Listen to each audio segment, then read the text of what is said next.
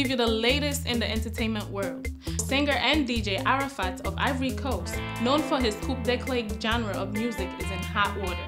There's a video circulating of him allegedly slamming a fan to the ground and then stomping in his face after the fan jumped on stage to allegedly give him a hug. But like they say, there's three sides to a story. We reached out to Arafat and his manager, Charles Taboo, who shared what really happened behind the scenes. Taboo said that this was not the first incident with the particular fan, and upon Arafat's arrival, Taboo alleges that the fan started insulting him for no reason, calling him names and even talking ill of his mother. And while Arafat was performing, the fan jumped on stage, and that triggered him to react the way he did. Fans reacted on social media, some even saying Arafat may be under the influence. Also, that if it were a woman fan, his reaction of the hug would have been the total opposite.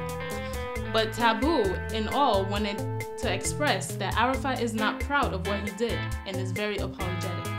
So, what are your thoughts about this incident? Comment, like, and share this video.